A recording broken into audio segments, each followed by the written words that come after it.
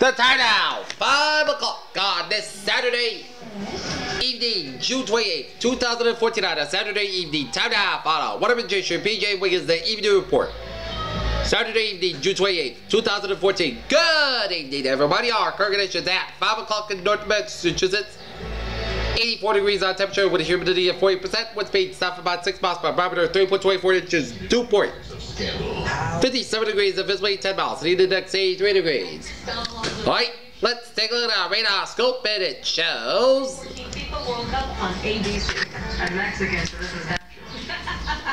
couple spotty rain showers from Michigan and west.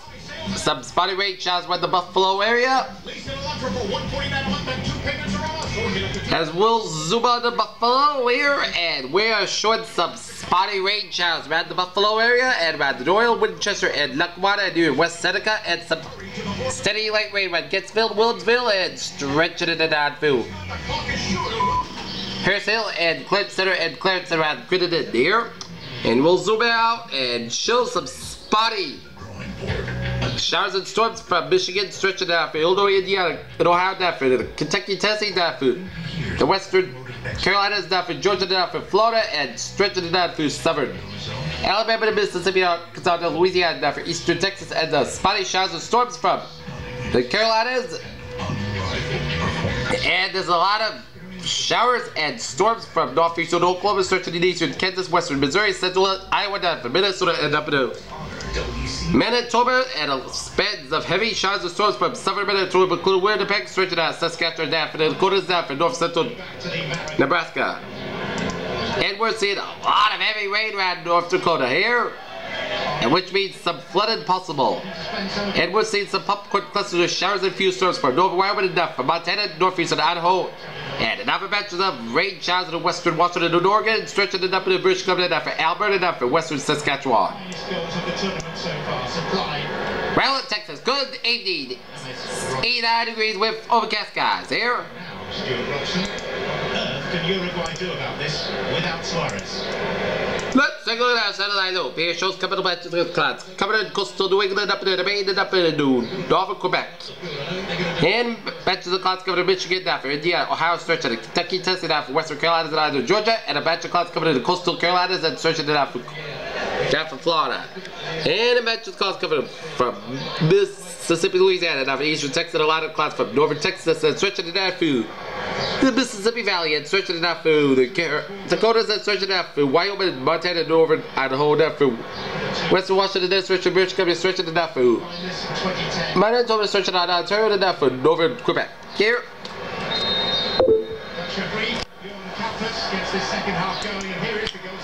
Alright, let's take a look at our map situation here.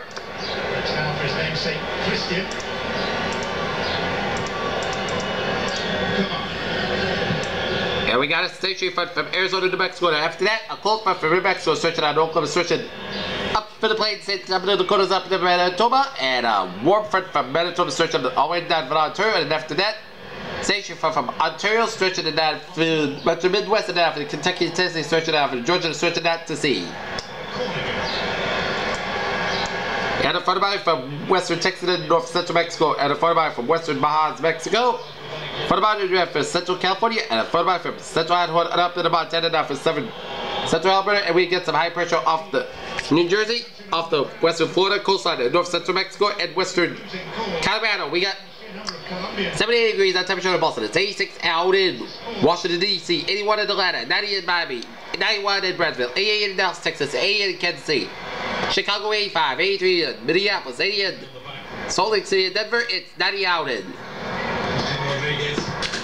Albuquerque, 75 in Los Angeles, 70 in Seattle, 63 in Seattle, 70 in San Francisco, and 67 out in Great Falls, Montana. Here, current conditions, man, the region. We got 78 degrees on temperature in Boston. It's 85 in Fitchburg, 84 in Bedford, 86 in Lawrence, 77 in Berlin, 80 in Gloucester. It's 80 in Worcester, Calipari, 86 in Sturbridge and Webster, 85 in Alwyn and Taunton, 78 in New Bedford, 77 in Plymouth and Provincetown, 75 in Falmouth and Chatham, 70 in Marvin Vineyard, 69 in Nantucket, 65 in Cape Cod Bay, 72 in Block 74 in Westerly.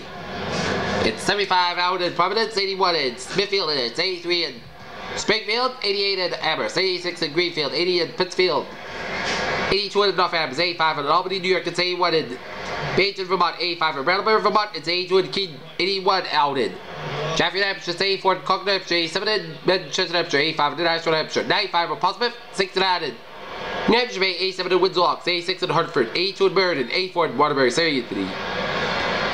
81 in Danbury, 77 in Bridgeport, 79 in New Haven, 73 in Long Island, and it's 80 in New York City, 77 in Slimmon, 74 in Montauk.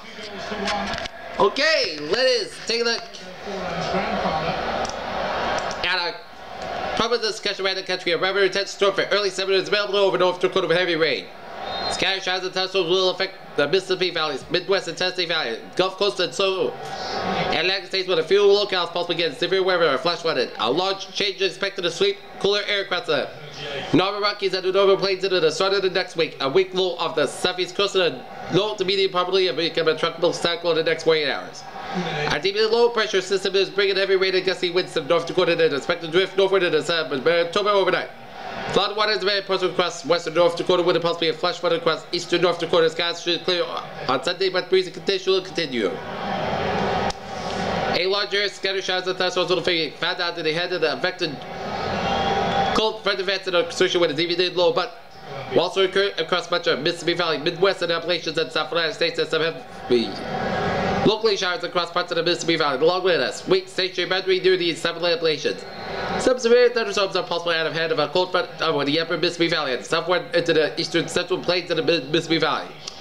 By Monday, a sharp cold front will be moving across the Rockies eastward as well as the central plains and the upper Mississippi Valley. Quite cool weather expected beyond the front that is likely to continue moving eastward during the first part of the next week with summer heat only in moderate event. Across the southeast and across the desert southwest, high pressure just off the northeast coast will continue to bring warm and dry weather across the northeast, but easterly flow will cause showers across parts of the Carolinas along the slopes of the Appalachians farther south. Low pressure has developed well off the South Carolina coast and there is some potential for a straight wind over the next several days, but the latest information according to the National Hurricane Center for the latest information. Alright, let's take a look at our forecast discussion in New England there. And it shows high pressure will bring dry, beautiful weather this weekend with coming to higher humidity levels. The high that moves off to the coast and allow for increasing humidity front. The middle of the next week, the best chance for the showers and thunderstorms will be late Wednesday and especially Thursday as the cold front works into the region. There will be uncertainty as to how quickly the front exits the region on Friday, July 4th. Near term until 6 a.m. Sunday morning until the 2 p.m. update. Only minor tweaks in the previous forecast needed this afternoon. Sea breeze is already set it up and should only get stronger as the temperatures will continue to rise. If the night accepted of a mainly clear, pleasant night, more good racial cooling in the place with a light variable calm wind. The trick will be the affected as a high level clouds as they waft across some New England and Petrified will be developed, especially the usual river valley location. Lows will be generally in the 50s but may hold in the lower 60s in the urban centers that are along the immediate coast.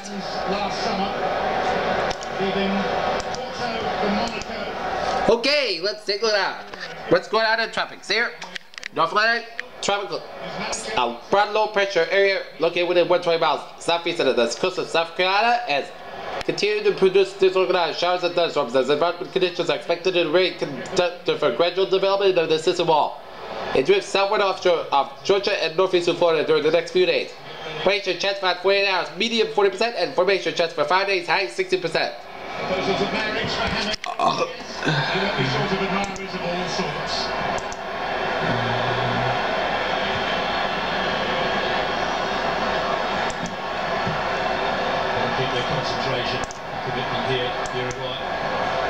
And now we got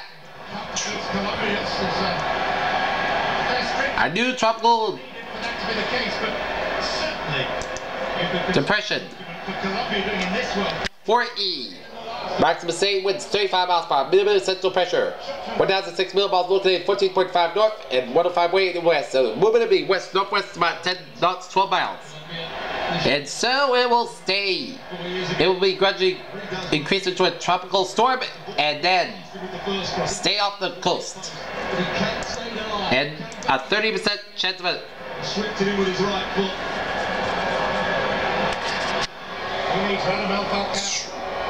A small area is Low pressure is located 700 miles up, 7 in the Gulf T. What typically is produced in this shots and thunderstorms. Some development of the storm is puzzled the next 3 days while it moves west, northwest, or northwest with a 10 to 15 miles per hour. Formation chance for 40 hours, medium 30%, and formation chance for 5 days, medium 30%. And satellite images indicate that shots and thunderstorms associated with low pressure air centered about 350 miles southwest of Manzillo. Mexico is becoming better organized as environmental conditions are very conducive for further development of tropical depression could later form tonight, which it did while the system moves west northwest around 10 miles per hour. Formation chance for 48 hours, height 9%, formation chance for 5 days, height 90%. Okay, let's go out on the deck. Let's take a view outside here, and it shows another beautiful day on tap and a beautiful evening on tap for tonight and another glorious Sunday on tap for tomorrow. Alright, let's take a look at our 7-day forecast. It goes like this. For tonight, we are going to see some Bolster clear skies, low 57 degrees, southeast wind about 5 miles per hour, coming indeed.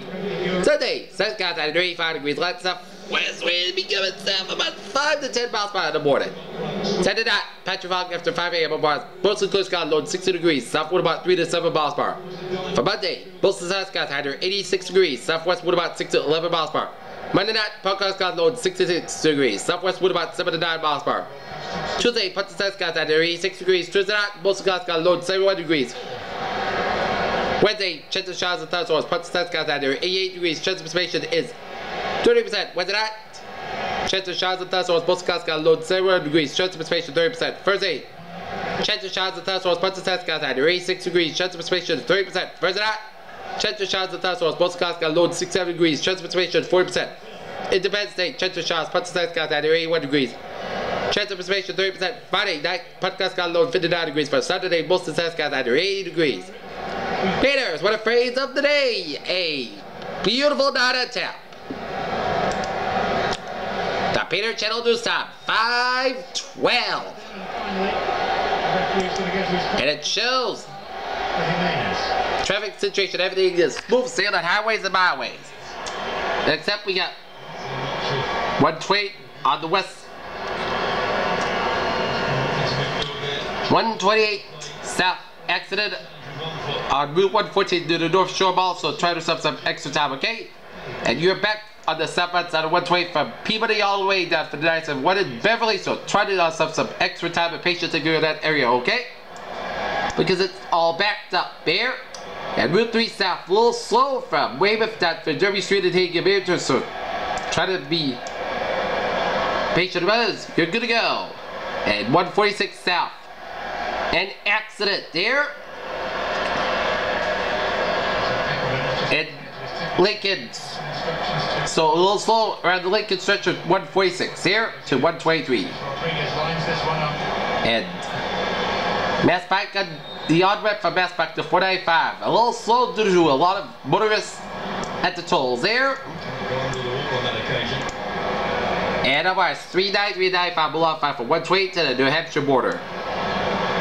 And 495 is good to go from 128 from 95 in Amesbury to Wareham here. And the Southeast Expressway a little slow around the Dorchester section here near Morrissey Boulevard to the Guest Tate. And we got an accident here.